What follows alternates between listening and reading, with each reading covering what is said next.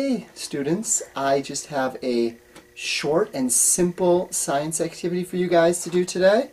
All you're going to need is some paper towels, some plastic bags, and some seeds. So I've got some of these kind of seeds that come in the package, but you might not have those. So I also brought along, this is part of a pepper that was left over from my lunch today, and I'm going to use these seeds. You might even be able to find some seeds outside. And then the last thing you're going to need is a little bit of water. So, what we're going to do to start with is we're going to take our paper towel and get it wet. Just soak it down really good. Make sure you clean up any mess that you make. And then you'll notice that it folds in half. So I'm going to open it up, and then I'm going to take some of my seeds and just put them in here.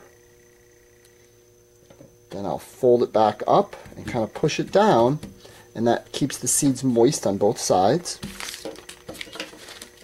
And then I will put the whole thing into this plastic bag.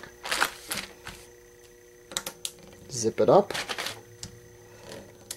And then I'm just going to use this marker to make a label so I don't forget what I planted.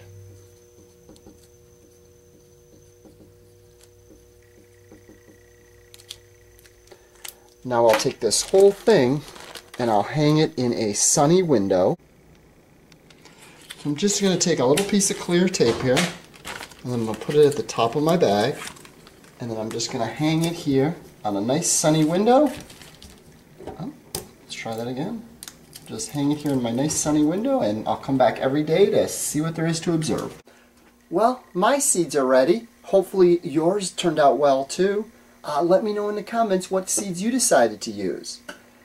Keep track of what happens every day, and look back, come back for part 2 of this, and you get to see how my seeds turn out. Take care.